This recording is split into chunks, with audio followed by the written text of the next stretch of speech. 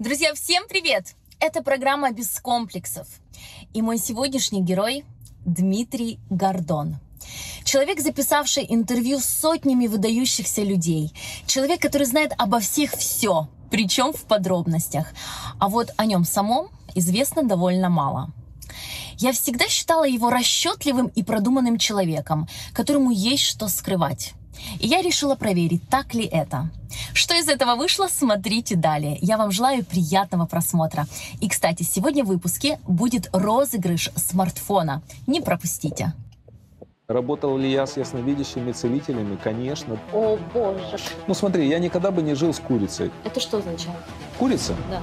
Ну, курица. Как было? Первые 10 дней почти никто не какал, и я в том числе. Жрали чистое говно. Чистое. А ботокс? О чем ты говоришь? А можешь так сделать лбом? Конечно. Я на этом зарабатывал деньги. У тебя 7 детей. Мне даже кажется, что она меня приворожила. Еврейский мальчик. Это же тоже момент. Боже, так я ангел. Так я ангел. А когда ты шпион, то не ты планируешь свой день. Это стереотип. Это опыт. Вы больше ничего не нашли за мной, нет? Друзья, если честно, я немного переживаю. Здравствуйте. Здравствуйте, Дмитрий. Мне очень приятно. Очень приятно, взаимно. Вы немного раньше, минут на 15. Вы всегда так пунктуальны. Да, практически. Так, пойдемте. Дмитрий Гордон, 52 года. Украинский YouTube-блогер-миллионник. Свои финансовые активы оценивает в более чем 10 миллионов долларов.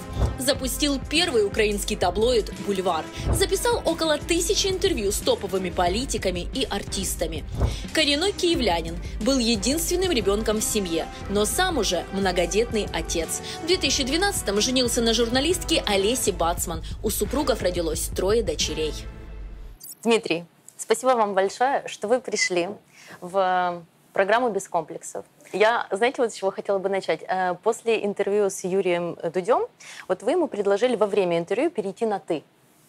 Он отказался. У меня предложение. Мы можем на «ты» перейти? Вы, конечно, но я не буду обращаться к вам на «ты». Тогда продолжаем на «вы». Мне неудобно, да. Тогда продолжаем на «вы». Вот я, когда смотрела это интервью, я подумала, смогла бы ли я с вами перейти на «ты». Вы, вот знаете, создаете такое впечатление закрытого и хладнокровного человека. Рядом с вами не расслабишься. Расслабьтесь. Хорошо, спасибо. Но я постараюсь перейти на «ты», если вы позволите, конечно. Пожалуйста. Никаких вопросов. Уже перешли. Уже перешли? Да. Я буду стараться в любом случае. Дмитрий, вот во многих интервью вы говорили о том, что... Так вы или ты? Мне тяжело. Видите, я как девочка тут сейчас прям себя веду. Дмитрий, ты Да. во многих интервью говорил о том, что ты был достаточно таким гениальным ребенком. Не-не-не. Ну, 6 класс закончить экстерну, в 15 лет закончить школу. Это же о многом говорит. То есть как так получилось? Это все банально просто на самом деле. Ну, я развитый мальчик был. В каком плане? Я все время пытался работать над собой, чего-то неосознанно хотел добиться, но не знал чего. В 5 лет я знал, во-первых, все страны мира, во-вторых, все столицы всех стран мира. Дедушка мне начал дарить книги, он в Москве жил, у него была очень большая библиотека, 2000 томов. Я читал запоем, много читал и как-то формировался. Как отразилась такая скорость вообще в прохождении всего школьного там курса вот в отношениях с одноклассниками? Были ли в детстве какие-то комплексы того, что я заучка? Нет, я не был заучкой, во-первых. Мне все легко давалось. Играючи легко. В 3 классе учительница начала перманентно выходить замуж, Ася Александровна, и просто она звонила маме и говорила: Дима, может там уроки провести вместо меня? И я проводил в 3 классе уроки. В таких случаях одноклассники ненавидят тех, кто вот он всегда впереди. Наоборот. Выскочка называют. Не наоборот, нет, все было отлично. Я проводил уроки, ставил оценки в журнал даже. И, так, это интересно. Ну вот я как-то... Подкупы были? Нет, я как-то так, ну это было дней 5, может 6 всего. Но я к тому времени постоянно вел и политинформации в классе, и оргчасы. Боже, я знал в свои там 8-9 лет всех руководителей всех крупнейших стран мира, всех руководителей коммунистических партий, политбюро ЦК КПСС. Таким говном была полна голова, чистым говном, как я сейчас понимаю. революционеров всех выдающихся, годы рождения, годы смерти, кем были, посты и так далее. Поэтому это все было так явно, что это не вызывало ни у кого, то, что я веду уроки, не вызывало ни у кого никаких протестов. Что ни одного хейтера не было вот за все это время? Нет. Ну за что тебя любили и за что могли не любить? И еще советское время, еврейский мальчик. Это же тоже момент. Я был мало похож на еврейского мальчика в карикатурном понимании этого слова. Я был очень советский, киевский мальчик с принципами, с понятиями своими. Я падлой никогда не был. Я был нормальный. А когда человек нормальный, не имеет значения, какой он, потому что оценивают не по лицу, не по национальности, а по твоим качествам. И все-таки за что могли не любить? Черт его знает, может, кто-то и не любил, я не знаю, мне об этом никто никогда не говорил. У меня не было конфликтов никогда с одноклассниками. Драк в школе не было? Так, по пустякам, может, что-то, какие-то потасовки. Нет, не было конфликтов. Дим, а как отношения с родителями складывались? Ты единственный ребенок в семье. Наверняка родители высокие интеллектуалы. Они достаточно требовательные такие люди, очень педантичные, как мне кажется. Родители работали. А вот рано утром уходили на работу и часов 6-7 возвращались с работы. Я жил с бабушкой. Я был, по большому счету, предоставлен сам себе. Вот никто мне не говорил: читай это, делай это, ходи туда. Тогда такой вопрос. Почему ты поступил в строительный институт? И наверняка это не было то, чего хотелось. Наверняка это было как бы продолжение той профессиональной деятельности родителей. Они инженерами были. И наверняка это было их решение, а не твое. Потому что пошли гробы из Афганистана. Я закончил школу в 1983 году. И родители очень хотели, чтобы у меня было как можно больше попыток для поступления в институт. Потому что в институтах были военные кафедры. Евреев практически не принимали в высшие учебные заведения, особенно гуманитарные, это было исключено. То есть для того, чтобы евреев в советское время взяли в университет, это вообще табу. Но в университет на факультет журналистики нужен был или огромный блат, или огромные деньги. Третьего варианта не дано было. Поэтому изначально мне родители сказали, что вот смотри, у тебя есть вариант пойти по стопам дедушки и папы, стать инженером-строителем, строительный институт. Ниже намного конкурс, там можно пройти, но для этого надо хорошо подготовиться. Я занимался с преподавателями по математике и по физике дополнительно. Значит, я в 6 лет пошел в школу, я уже год имею в запасе. Я в 6 классе не учился, с 5 пошел экстерном, значит, я еще 1 год имею в запасе, еще 1. И у меня получалось 3 года в запасе. 3 года на 3 попытки поступления в институт, чтобы избежать армии, где можно было пойти в Афганистан. Вот так говорили родители. Но что ты чувствовал вот в тот момент, когда, возможно, родители говорили: значит, ты поступишь вот так, и вот так, и вот так. А ты ведь хотел не так. Ты же на 2 курсе пошел на журналистику. У меня были моменты протеста, конечно же. У меня не было сложного подросткового возраста, который у некоторых моих детей случается. У меня такого не было. Ну, конечно, были какие-то протесты против решений родителей, которые мне казались неправильными и несправедливыми. Это, например, какие решения? Ну вот сейчас я не вспомню, почему я ушел из дома на 2 дня и ночевал в общежитии у ребят в институте. Но я помню хорошо, что, допустим, вот я встречался с девочкой, это мне было сколько? Мне было 15 лет тогда. Провожал ее, ну, а там что, провожала, руку жала, там начинаешь сидеть на лавочке, обниматься, целоваться в подъезде и так далее. А родители мне говорили: вот только до 12 надо прийти. Ну а как до 12? Мне надо было с Куреневки еще на троллейбус, такси тогда еще денег не было у меня. Я раз не пришел вовремя, 2, на 3 папа говорит: не пущу тебя домой. Ну, я поехал ночевать на вокзал. Ну, что делать? Бывало всякое. А какое вот вообще в семье у тебя отношение к деньгам? Что прививали? У меня была очень скромная семья. То есть достаток был скромный. Родители получали 170 и 150 соответственно. Потом уже больше. Но деньги никогда не были культом.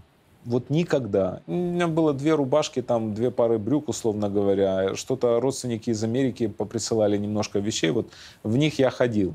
Но не было культа накопления, культа денег, культа наживы. Было счастье. Во-первых, вокруг были все такие же. Вот просто все такие же. Кому из одноклассников не придешь, квартира плюс-минус такая же, живут плюс-минус так же.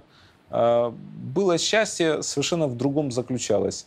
Ощущение радости от того, что ты познаешь мир. Дим, на втором курсе строительного института ты решил заняться другой деятельностью, журналисткой, скажем так.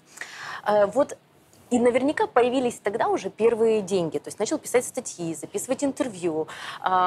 Вот это вот какая-то свобода финансовая появилась? У меня появились очень большие деньги, особенно на третьем курсе. У меня, значит, зарплата инженера в Советском Союзе средняя тогда составляла 130-150 рублей. У меня тогда получалось на гонорарах уже рублей 150 в месяц, которые я тратил на такси. Я летал, мне быстро надо было везде попасть. Ну, потом я уже и к девочкам на такси ездил. Не царское это дело на троллейбусе ездить. Вот.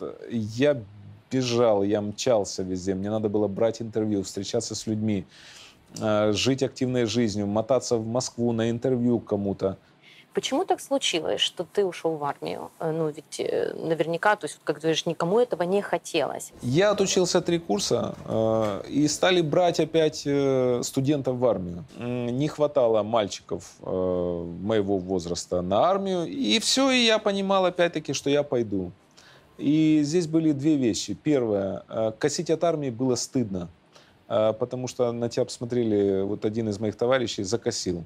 У него папа полковник был, как-то они это решили вопрос. Но это было стыдно. Это девочки бы на тебя смотрели как на ущербного человека. А во-вторых, мне было интересно, а что там? Вот, это, Меня вообще по жизни всегда ведет интерес. Интерес ко всему интересному. Вот все говорят, что ну давай посмотрим, ну что там. Поэтому шел с улыбкой и радостью. И вернулся с улыбкой и радостью, что вернулся. И что ты увидел там? Я провел на ДВРЗ, Дарницкий вагоно-ремонтный завод, так называемый. Там был сборный пункт, где собирали всех перед распределением в разные края. Потом распределили, куда везут, не говорили, посадили в поезд, дали возможность еще сходить домой. Я к бабушке успел забежать. Значит, посадили в поезд и повезли в сторону северо-запада.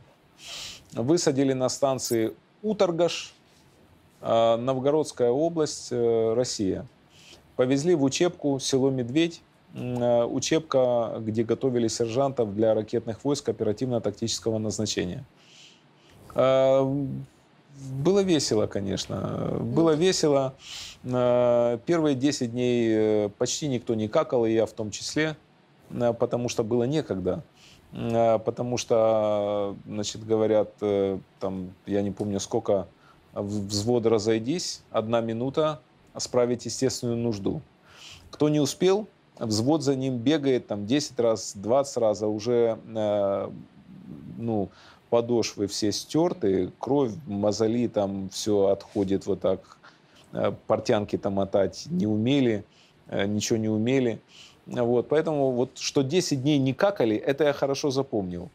И не ели. Это говно нельзя было есть, это было страшно. Плавали такие, вот стоит в центре стола огромная тарелка, и в ней плавают такие маслы с волосами. О, боже мой. И на некоторых, значит, стояли синие штампы, 53-й год, например. То есть это из запасов. Да, но с голодухи это было вкусно, кстати. Ну и другие прелести, там много прелестей было. Ну, кроме того, что есть дедовщина, есть моменты, которые там изнасилования разные в армии. Вот с этим ты сталкивался? Вот с этими просто жесточайшими... честно тебе признаюсь, я никого не насиловал. Отлично, я теперь спокойна. У нас этого не было. Хотя один мальчик... парень из нашей батареи мне намекал на то, что когда его отправляли работать на свинарник, там были определенные лица нерусской национальности, которые его насиловали. Он намекал на это. Я вообще не понимал. Слушай, я пришел из армии, я не знал, что гомосексуалисты существуют. Я вообще не подозревал этого. Но у нас было другое воспитание. Мы этого не знали, и ручаюсь. И многие из моего поколения, ребята, этого не знали. Какое самое такое, знаешь, яркое воспоминание именно с тех времен? Много ярких воспоминаний, но самое яркое, наверное, как я поехал на месяц в Капустин-Яр, это знаменитый полигон Копьяр, расположенный на границе Астраханской области России и Казахстана, откуда пускали ракету. Боевой пуск был.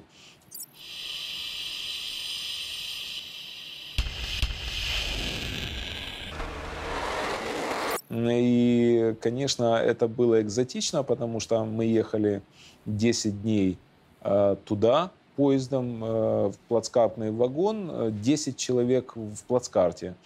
3 полки раз, 3 полки два, 3 полки сбоку 3, и один спал еще на полу. То есть 10 человек. Мы ехали 10 дней, приехали, голая степь, холод за 30 градусов, степь бескрайняя, огоньки площадок виднеются. Был поздний вечер, ночь почти. И нам сказали, ну, вперед, палатки, значит, готовьте. Палатки старые, дырявые, значит, топили буржуйками. У офицеров нормальные палатки были, у нас ужасные. Мы провели месяц там, мы спали, значит, ну, мы не снимали вообще бушлаты и валенки, шапки-ушанки, не снимали весь месяц. Так и спали, прижавшись друг к другу в палатках. Значит, какали в кунгах машин и на газетку и выбрасывали в степь. Ну, потому что порывы ветра такие, ракету не могли развернуть. Значит, когда ты писаешь, извини за подробности, у тебя ледышки падают.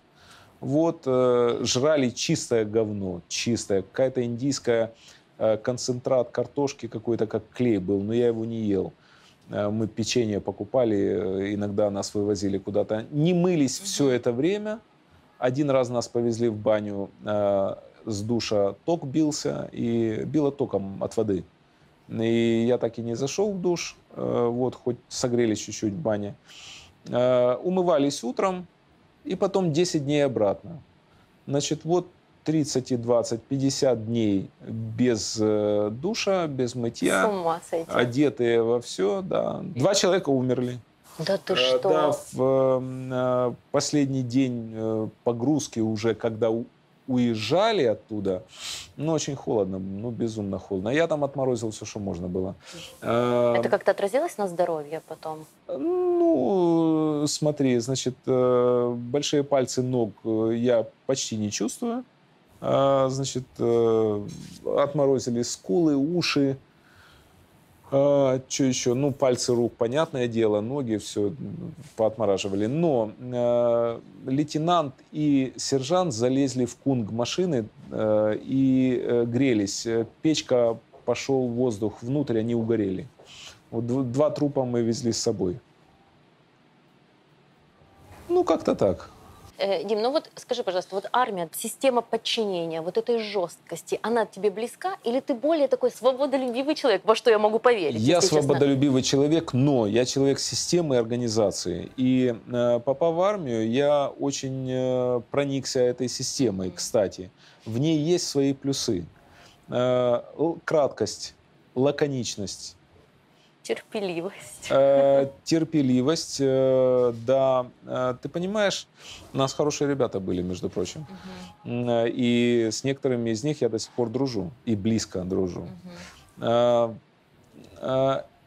Школа жизни, правильно говорят, но ее могло и не быть. Я бы не обиделся, если бы ее не было. 2 года, слушай, я уходил в армию, я уже печатался в «Комсомольской правде». 22 миллиона тиражей. Был крутой мальчик. Меня знали все футболисты и артисты многие. И я уже более-менее известным человеком уходил в армию.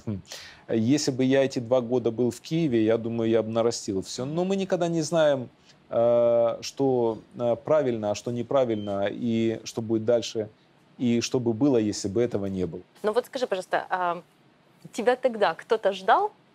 Вот ты был в армии. Была та девушка, которая тебя ждала в Киеве? Да, но была девушка, которая меня ждала в Киеве. Она даже ко мне в учебку приезжала. Ну, ты понимаешь, ты уходишь один, приходишь другой. Это уже все Другая жизнь, другое время, все. В 95-м году ты открыл первое такое топовое печатное издание «Бульвар». То есть, по сути, это первый таблоид в Украине. Были очень действительно скандальные интервью, когда там Лада Лузина брала интервью в бане у Николая Мозгового у метро. То есть, и говорили на такие фривольные, голые. И мэтр был не один. И мэтр был не один. То есть, как ты ощутил, почувствовал вот этот тренд, что это зайдет? Как это было? Где-то к 95-му году вдруг я понял, что надо основать свою газету. Где-то уже я смотрел, в Москве появился Спид-инфо, Мегаполис Экспресс, и я улавливал этот запрос. Они имели самые большие тиражи, и мне хотелось сделать газету, с одной стороны желтую, с другой стороны глубокую. Ну, ты знаешь, вот какое у меня впечатление?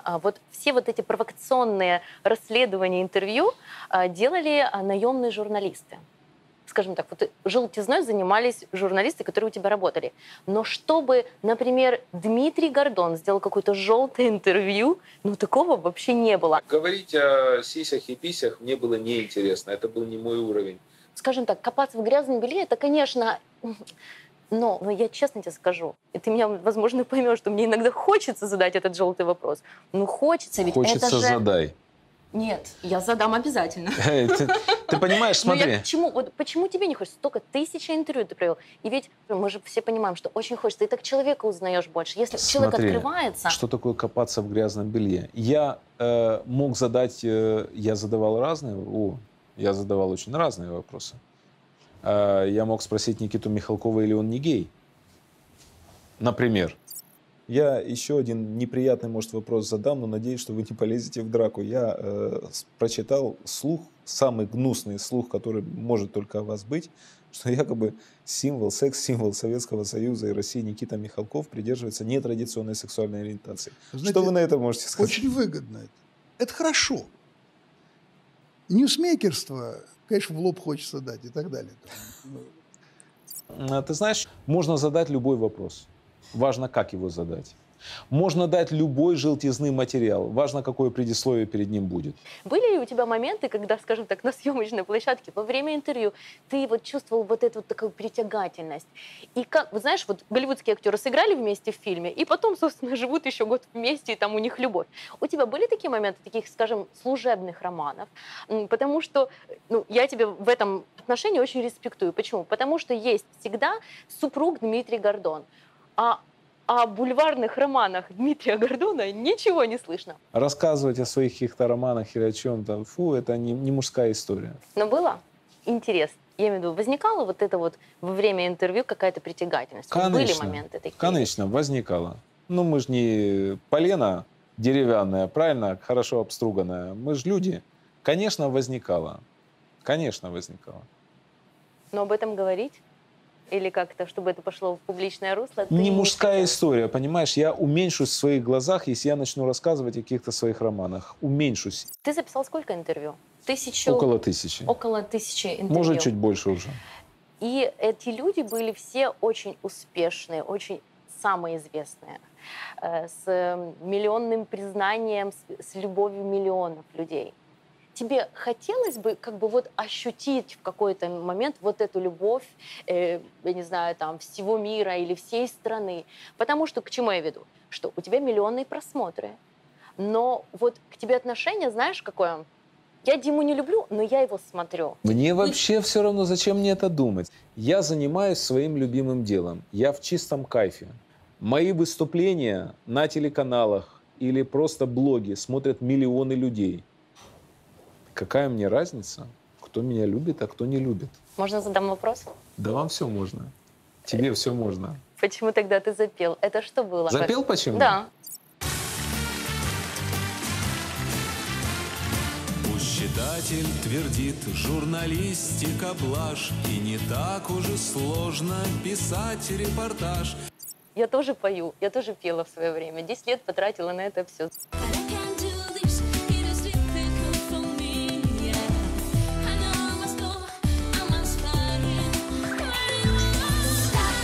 Чего мне хотелось? Ты серьезно к этому относилась? Да, а очень. Я относился несерьезно, и в этом вся разница. Потому что я рекламировал свою газету всеми доступными мне способами. Например, концерты в честь юбилеев бульвара, когда все звезды собирались, и все говорили: Гордон, всех звезд собрался, такой концерт, попасть нельзя, потом по телевизору показ, тиражи увеличивались. Эпатаж публики, когда я сам запел, я подсмотрел это. Я все подсматриваю. У Михаила Михайловича Поплавского. Красавец. Креативный красавец. Люблю его. Дим, ну, это был фан, да, там изначально. А потом? А потом мне понравилось. А потом я во вкус вошел. Записал около 100 песен. Снял 8 клипов.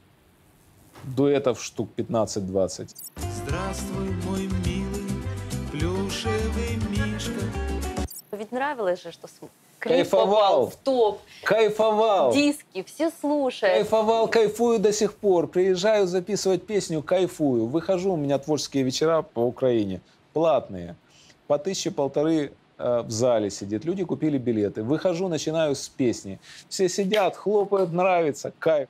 Ну вот, так я к чему веду, вот она, тот как бы та лазейка, ну скажем так, да, когда можно получить вот эту вот... Это маленькая часть Да. одного большого кайфа. И при этом мне плевать на то, что обо мне кто-то подумает или скажет. Ну, глубоко плевать. Знаешь ну, вот почему? Прям плевать?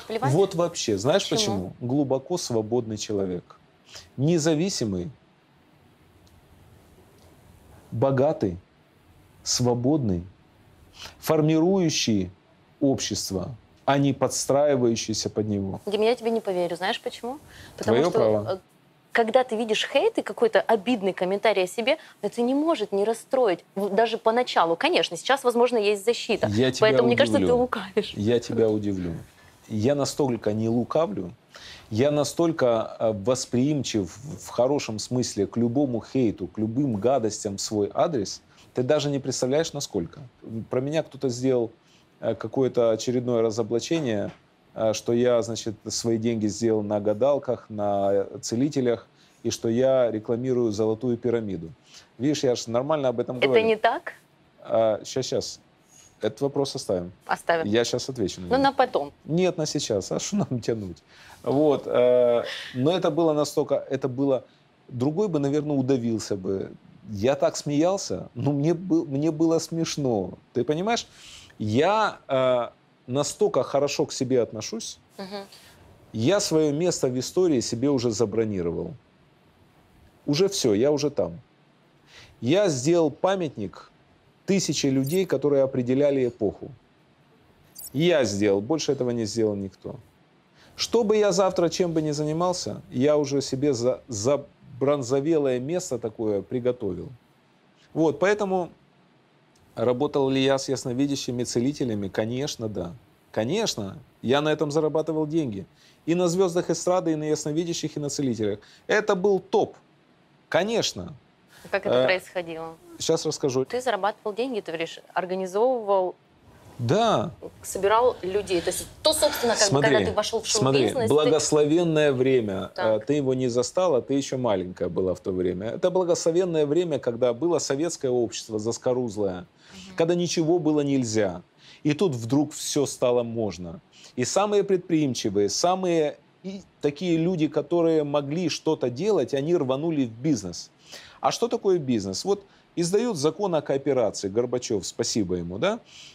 И он говорит, вот раньше проходили концерты исполнителей советских, да? Они получали 13-18 рублей за концерт. Ты группа ДДТ, например, и получаешь там 100 рублей на всех. Да, да. А тут закон издали, что весь вал, сбор билетный, 13 или 20% отдаешь государству налог, остальное делишь между группа ДДТ, я почему, они у нас первые были, группа ДДТ, мы им заплатили 3000 рублей, они их пропили в первую же ночь. Но это были сумасшедшие деньги, сумасшедшие, 3000 рублей за концерт. Значит, группе даешь, артисту даешь, кассирам, аренда Дворца спорта или Дворца Украина, реклама и себе. И когда мы начали так работать, одними из первых в Советском Союзе, если не первыми, потому что это все придумал Николай Николаевич Гребинок, директор Киевконцерта. А что хотел потреблять советский зритель? Все хотел, он был изголодавшийся, и у него было много денег. Он хотел Анатолия Кашпировского, он хотел Алана Чумака, он хотел Марию Стефанию. Все, что он хотел, мы ему давали. И мы на этом зарабатывали огромные деньги. Невероятно огромные. Рекламировал ли я «Золотую пирамиду»? Конечно, рекламировал. Я же не отрицаю, ребята. Да, конечно. Конечно, да. В бульваре ведь постоянно была и вот эта вот реклама вот этих всех контактеров. То есть я к тому, что... Деньги. Деньги? За это платили хорошие деньги. Это реклама. За это платили деньги. Но я тебе скажу больше. А что, только их рекламировали в тот момент? Скажу тебе больше. Эта реклама была во всех газетах Украины. Законом не запрещено, значит можно. Вы больше ничего не нашли за мной, не? Ничего. Боже, так я ангел. Так я ангел, потому что все, чем я занимался, было законно, красиво. Потому что когда я собирал на сеансы целителей по 60 дворцов спорта в Киеве, на Марию Стефанию, 60 дворцов спорта, ребята, да это класс. Когда собирались стадионы по всему Советскому Союзу, да это класс. Когда «Ласковый май» гремел тут у нас, или Юрий Антонов, кого мы только не проводили. Так проведите вы, так зарабатывайте вы. В чем проблема? Я же не крал деньги у государства, я не разворовывал бюджеты, я никого не обманул, не ограбил. Я свои деньги зарабатывал красиво. Оцените. Дим, но скажи, пожалуйста, вот кто ты по вере? Атеист. Серьезно? Абсолютно. Я вообще не верующий человек. Нет, не О исповедуешь? чем вы говорите? Я атеист. Серьезно? Ну, просто Да. я к чему? Что я христианка. И вот в нашей христианской вере это считается грехом сотрудничать там или пропагандировать у гадалок, делать рекламу контактерам. Ну, я атеист, я неверующий человек. И семья неверующая моя, и вообще подавляющее большинство людей, которые меня с детства окружали и продолжают окружать, неверующие. Хорошо, а какая там, возможно, история у тебя есть, связанная с тем, что ты вот начал верить в силу гадалок? А кто тебе сказал, что я верю в силу гадалок? Не веришь. Верю ли я в то, что там какая-то тетя Дуня снимает с глаз? Нет, не верю. Я не верю в сглаз. Но я могу задать вопрос? Да, любой. Ну вот, то, что пишут, что вся семья ваша связана именно вот с этими, с контактерством, и, в общем-то, ну, как бы зачем это тем людям, которые пишут, или зачем это тебе? Отвечаю. Да. Вся семья не связана. Даже 1/10 часть семьи, даже 1/20 часть семьи не связана. Но когда мы работали с то ли артистами, то ли целителями, вокруг целителей собиралось много людей. Это были люди, которые имели определенные способности, имели талант в этой сфере. А там, где появлялось много людей, там завязывались знакомства, появлялись браки и все остальное. Но ведь те люди, которые были, например, в твоей семье, они прям все были такие талантливые, ясновидящие? Или... Ты мне назовешь хоть 2 человек в моей семье, одного, да. Хоть 2 назовешь, кто имел эти способности. Вот, расскажи, пожалуйста. Одного я тебе назову. Это моя бывшая жена, Елена. которая владела, Елена, этими способностями. Да, это широко известно. Но больше я таких людей не замечаю у себя в семье. То есть вот Тем все более это остальные... бывшая жена моя, да. Елена Сербина. Да. А все остальные, сестра, там, значит, ее там, вот. Нет, Елена этими способностями владела. Мне даже кажется, что она меня приворожила, если честно. Как ты это понял? То есть спустя годы ты понял, что она тебя приворожила? Или как? Что-то держало вас вместе? Ты об этом? Нет, я говорю о том, что мне так кажется. Я же не утверждаю, я говорю, видишь, мне Она так что сказала? кажется. Она говорит, да, можешь об этом говорить. Я об этом и говорю. Но это ее больше бизнес или это бизнес твой был? Бизнес какой? Экстрасенсы, контактеры, вот. У меня не было бизнеса экстрасенсы и контактеры. У меня был шоу-бизнес. Это когда ты проводишь... Вот смотри, у тебя большая шахматка. Это Советский Союз. И у тебя в этой шахматке Валерий Леонтьев, Ласковый май, Эдита Пьеха, То есть они Валентина как твои Толкунова. артисты были, скажем так. Ну, конечно. Я верю в материальное. Спроси меня, верю я в Кашпировского? Да, конечно. Это человек, дипломированный врач высшей категории, 25 лет проработавший в психиатрической больнице, который показал, как, минуя сознание, проникая в подсознание, добиваться исцеления миллионов людей. Это материально? Материально. Материально. Потому что когда у меня ребенок болеет энурезом, например, да, вот в свое время, мальчик, да, у мальчиков это часто бывает, когда они писаются в постель там до 8-9 лет. Периодически. Видишь, я об этом нормально говорю, это нормальная ситуация. Он с ним говорит по телефону минуту, нет, полминуты, и тут же все прекращается. Это материально, это я могу пощупать. Сын? Да. Серьезно? Да, ну конечно. Это я могу пощупать. Он с ним поговорил полминуты, и все прекратилось. И это вылечило, да? То есть Да, ну прекратилось тут же после телефонного разговора, полминуты. Поэтому верю ли я в эту силу? Да, верю, она материальна. Вот считалось, что вот начиная от бабы Ванги, да, эти люди как бы считались, скажем так, информаторами спецслужб, которым очень сильно доверяли люди и рассказывали им все свои секреты. Вот твое мнение, это так? Это, безусловно, так. Я был у Ванги. Я думаю, что она сотрудничала с болгарскими спецслужбами. Я считаю, что способности Ванги сильно преувеличены. У меня есть ощущение, что у нее их вообще не было. Я у нее был в 91 году осенью. Что тебя так влекло? Вот зачем тебе это нужно? Просто увидеть вот эту женщину? Или тебе что-то, какая-то Ты бы к была Ванге месседж? хотела приехать? Ой, Честно. слушай, я тебе так скажу. Вот говорю как есть. Нет. Почему? Я очень этого Верю. всего боюсь. И Я для не меня боюсь. это... Я в это не верю. Я не боюсь. Смотри, мне было интересно. Ванга, мировая знаменитость. Это была моя первая поездка за рубеж. Мне 23 года, почти 24. Нас предупредили, что нужно перед посещением Ванги поспать на кусочки сахара рафинада под подушкой.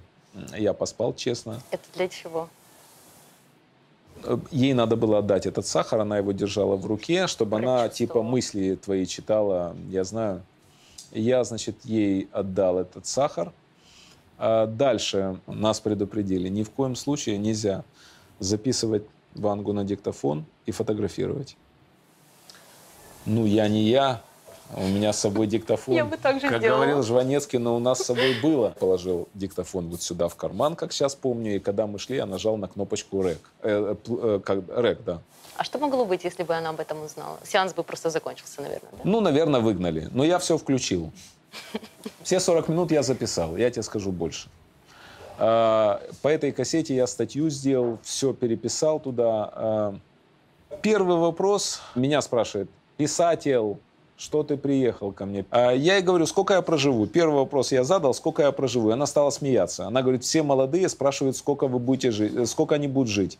Долго будешь жить, говорит. Она мне сказала, что у меня будет 3 детей. Ошиблась.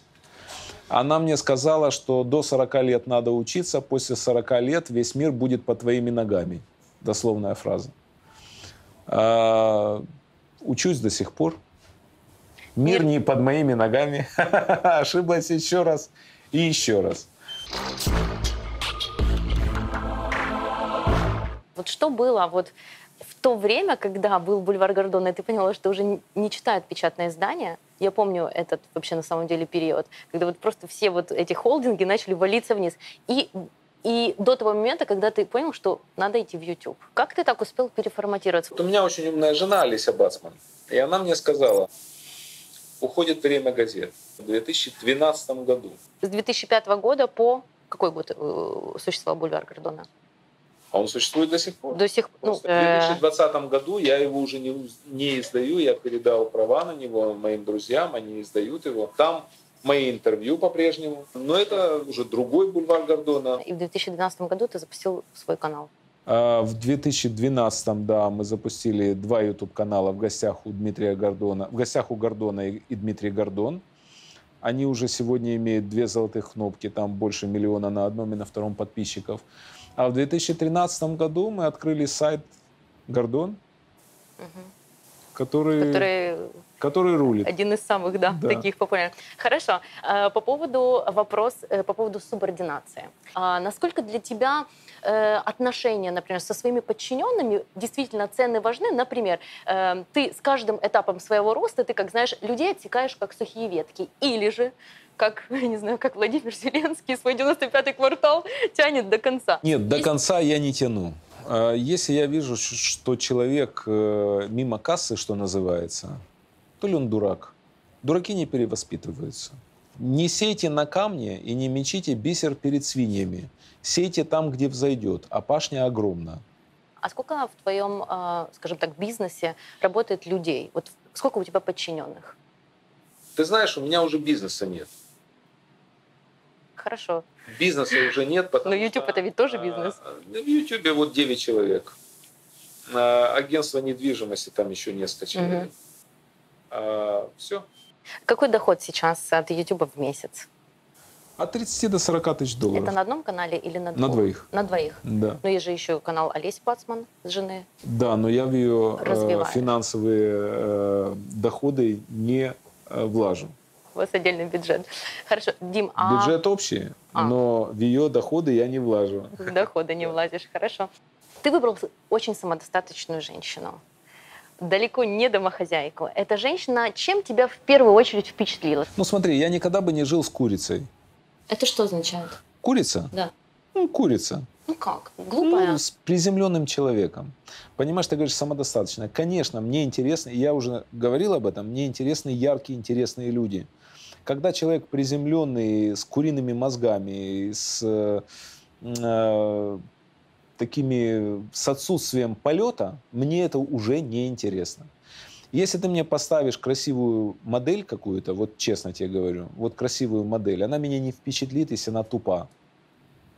А красивые модели часто тупы, к сожалению. Это стереотип. Это опыт. Вот так вот. Вот, поэтому она блестяще образованный человек раз. Она с красным дипломом закончила университет. Но она же не пришла к тебе на встречу с красным дипломом. Она пришла ко мне на встречу с вопросами. Она пришла ко мне на интервью от Харьковской газеты, где она была главным редактором. С первого вопроса я понял, что это неординарный человек. Сразу. У меня глаз наметан. И это уже интересно. Внешность вторична. Хотя повезло, что и внешность оказалась на высшем уровне. Я просто говорю, что для меня всегда внешность вторична. Мне главное внутренность. Дим, насколько я знаю, что Леся записала 3 интервью, в том числе с тобой. Но как так получилось, что именно вот вы так соприкоснулись? Она приехала в Киев записывать 3 интервью. Со мной, с Авиком Шустером и с Юрием Фалесой. Да. Значит, я ее сразу пригласил на работу. Она закончила интервью, я сразу пригласил на работу, потому что я всегда вытаскивал интересных людей. Олеся пришла ко мне, я ее пригласил на работу сразу. Она пришла на интервью к Савику Шустеру, он пригласил ее сразу на работу. Она пошла к нему, 6 лет была редактором программы Савика Шустера «Свобода слова». Она пришла к Фалесе, он пригласил ее тут же петь. То есть у нее было... Все 3 похода были успешны. Но поход ко мне оказался особенно успешным. Спустя сколько времени вы начали отношения, скажем так? Спустя несколько лет. Спустя несколько лет. То есть вы продолжали контактировать? По работе. По работе? Да. Где-то там она помогала в чем-то или ты помогал? Она писала статьи в газетах. Она писала статьи в газетах, да. Да. И что? И как так получилось? Ну и хорошо писала. Хорошо писала. Я смотрю, хорошо пишет. То есть тебя может, скажем так, возбудить ум женщины? А ум женщины – это главная эрогенная зона для меня. Значит, пишет статьи, и Дима не выдерживает. И виден ум. Пригласил в ресторан. В ресторан? Ну, я не знаю, как этот переход из профессиональных отношений в личные. В ресторан. После ресторана еще раз пригласил в ресторан. А потом Бог Троицу любит. Пришлось еще раз пригласить в ресторан. Ты такой всегда настойчивый в отношениях? Я? Слушай, я нормальный. Ну, я так понимаю, когда вижу цель, не вижу препятствий. Поэтому отказы были с ее стороны? Вот, или это была какая-то взаимная симпатия? Это так давно было, я уже не помню. Ну, как давно? 2000 какой-то год? 11, наверное. Ну, так что, всего лишь 9 лет назад ты мне про армию рассказал. Армия была очень запоминающаяся. Подожди, не надо. Леся посмотрит это интервью. Смотри, дальше идет та черта, за которой нет комментариев. Какие черты в женщине, кроме ума? То есть вот что, например, как бы так сказать, что может тебе вот так сильно зацепить? Вот ум, что еще? Какая-то забота. Вот что для тебя важно, как для мужчины? Чтобы женщина была... Человечность. Когда ты видишь человека, с которым ты хочешь находиться 24 часа в сутки. По поводу комплекса на сегодняшний день. Есть ли вот комплекс в том плане, знаешь, вот сейчас говорят эйджизм.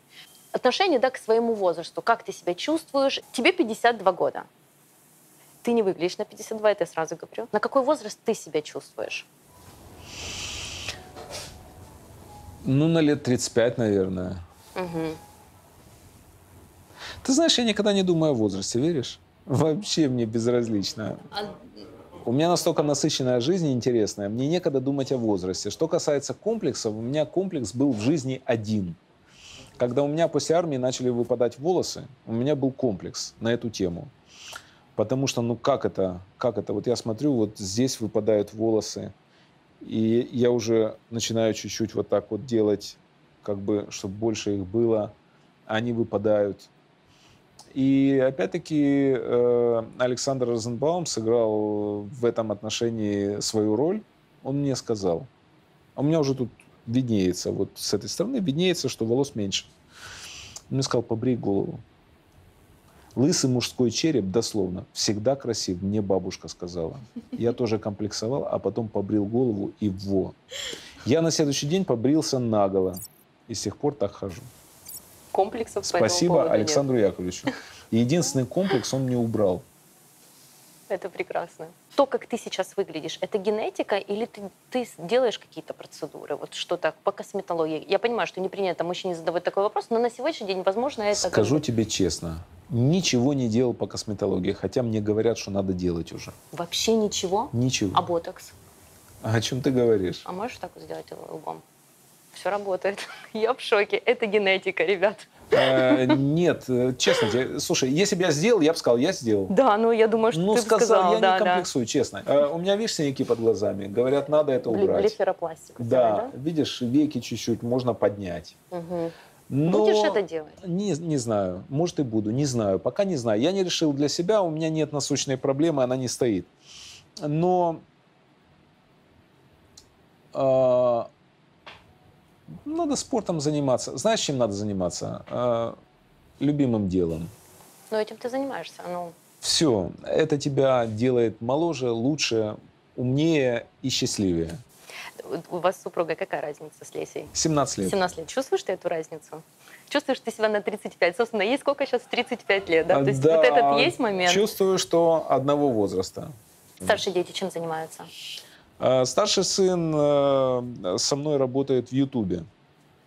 Он выставляет мои видео, он снимает, он придумывает заголовки, он фото делает мне. Он прекрасно зарабатывает. Прекрасно. Ты ему платишь? Или как? Ютуб ему платит.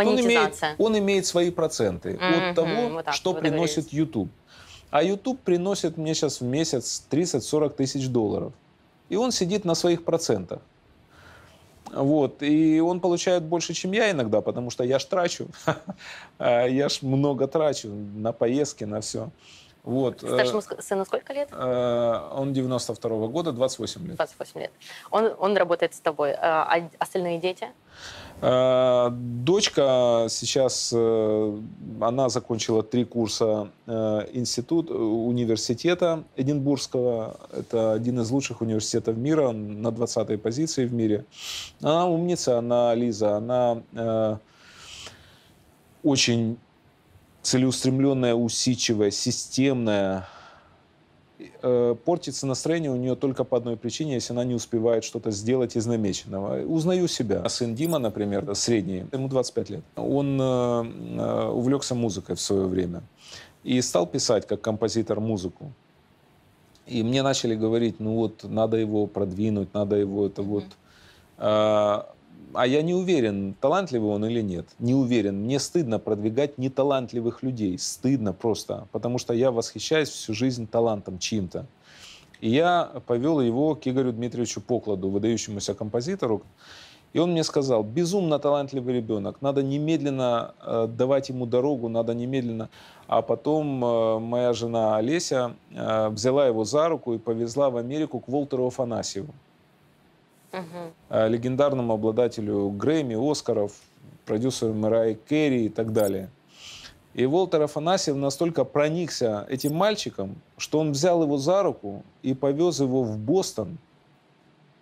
И в Бостоне его приняли в Беркли. Это самая крутая музыкальная академия в мире.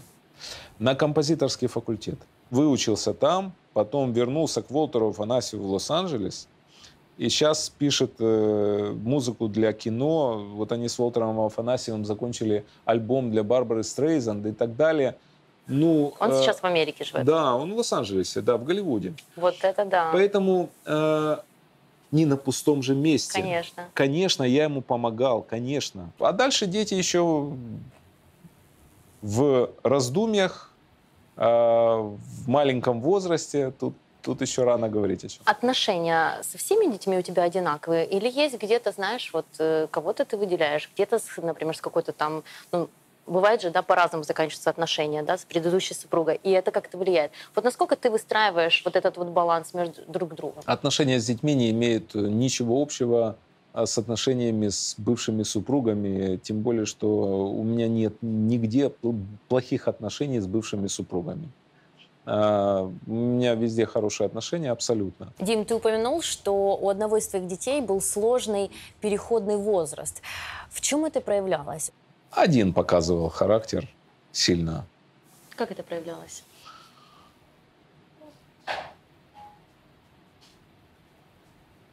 По-всякому. Уходил из дому, как ты? Показывал характер. Болезненно переживал ты этот момент, период? Переживал. Как ты нашел общий язык? Как вообще, ну, то есть восстановил доверие или как это называется? Без комментариев. Сейчас в процессе все, правильно? Без комментариев. Последний блиц. Дим, ты сейчас, возможно, удивишься, но вы знаешь, как бы я хотела тебя назвать? Вот шпионом. Друзья, срочно выхожу в эфир в связи с полученной мной от моих источников в руководстве Службы безопасности Украины экстренной информацией. Хотел бы быть Джеймс Бондом? Нет. Почему? Если ты не против, я тебе прочитаю. Вот из списка выбери, пожалуйста, вариант. Это слишком для тебя рисково или это слишком зависимая позиция, быть шпионом?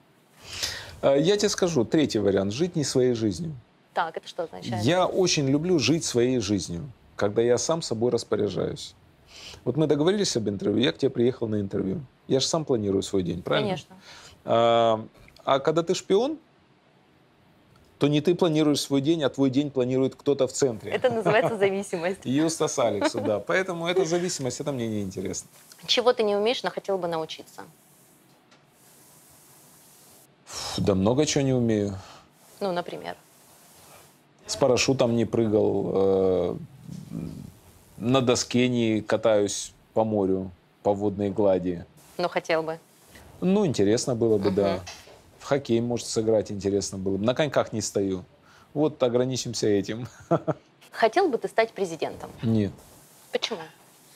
Президенты все несчастные люди. А поскольку я счастливый человек и хочу оставаться счастливым, то я не хочу становиться президентом. Никогда. Найн. Кто самый крутой президент из ныне и ранее существующих в мире, на твой взгляд? Думаю, что Рейган. Угу. Известная личность или литературный герой, чью судьбу интересно было бы прожить, если исключить вариант своей собственной?